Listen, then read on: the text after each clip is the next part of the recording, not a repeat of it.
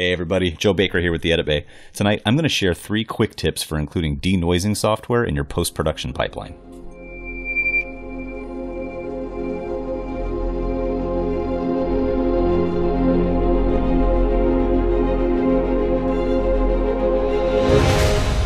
The workflow for using denoising software is actually not common knowledge. I really had to dig around to find some answers on the best way to go about using them.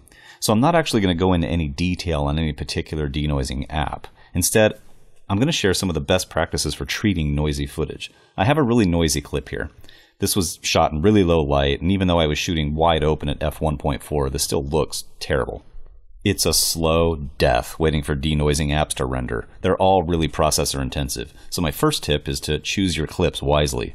Most editors won't even attempt to denoise their entire project. If the clip is crucial enough to your story that you've opted out of leaving it on the cutting room floor, here's a couple things you can do. Now, on to my second tip. I'm here in Premiere Pro CC, which is dynamically linked with After Effects. I'm going to be using Red Giant's Denoiser 2, which installs on both Premiere and After Effects. So I really could just apply the effect right here in Premiere, but there's some advantages to using After Effects. So my second tip is going to be I'm going to go ahead and delete this effect because we're not going to use it here in Premiere. My second tip is going to be to come over to your clip, right-click on your clip, and select Replace with After Effects Composition.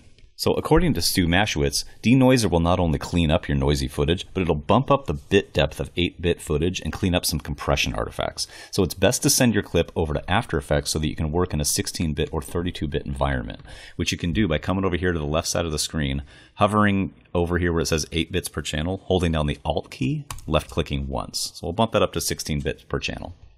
Now, this particular plugin needs to have your preview monitor set to full, so I'm going to make sure that my preview monitor is set to full. I'm going to come up here to Effect, Red Giant Denoiser, Denoiser 2. Most denoising apps I've seen, by the way, need to be applied directly to the footage. They won't work if they're applied on an adjustment layer. So this effect has actually been designed to be drag and drop, but this is pretty noisy footage, so I'm going to bump up the noise reduction to about 200%. And it's dark, so I'm going to come down here and I'm going to boost this shadow offset a bit. Probably not easy to see over the screen capture, but if I toggle the effect on and off and you look in this area right here where you can see a bunch of noise, turn that back on, that got rid of quite a bit. And now that I have all of my parameters set, I'm just going to hit Control S to save the project. And then I'm going to Alt Tab back to Premiere. And you can see the clip is now pink. That's indicating that it's a nested After Effects comp. And now for my third tip. You see that red line above the clip right here? This After Effects comp is nested here on my Premiere Pro timeline. So Premiere is referencing a project file rather than a video file. There's no way I'm going to get real-time playback with such a processor-intensive effect. I'm running the risk of freezes and crashes. So now I'm going to right-click on this clip, and I'm going to select Render and Replace. I'm going to choose a QuickTime wrapper, and I'm going to go with the GoPro Cineform 12-bit codec right here.